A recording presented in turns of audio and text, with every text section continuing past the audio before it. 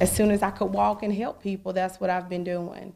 If there's one principle that drives Yolanda McDowell, it's giving. And I just want the legacy to just keep going. That attitude has been a bright spot in the lives of local girls. This ministry is a little different than getting up preaching to people. Yolanda is the president of Sister to Sister Ministry at Hallelujah Baptist Church in High Point. She and 4 other women mentor girls from pre-K to college age. And help them develop in all life domains so they'll be successful not only inside the church but outside the church as well. Yolanda's life is setting the example. Her profession is in child protective services, making sure children and families are safe from abuse or neglect. But you can also find her here, making the rounds in her neighborhood.